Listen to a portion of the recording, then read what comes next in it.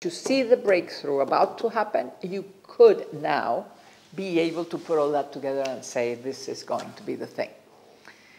But the breakthrough has to have some specific characteristics. It has to be extremely powerful and all-pervasive. It has to be very cheap. I mean, potentially very cheap. And potentially inexhaustible. I mean, something that's not going to be, that you will have too little of. So those characteristics make it possible for a breakthrough to really make the difference. And also it has to be able to bring all the technologies together.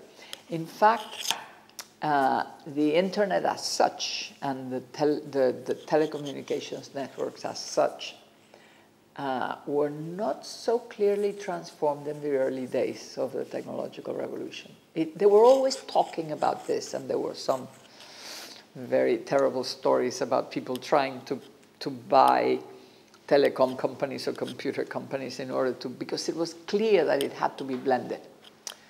But it didn't happen. It happened after a while. So even to know what will be the infrastructure, which is so important, of the next revolution, maybe it'll just be the internet based on bioelectronics.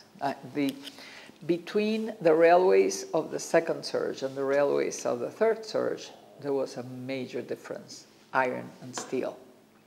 Iron was very limited. It could only take so much pressure. It could not take tension. It was brittle. So you only had, 12 to 20 miles an hour maximum.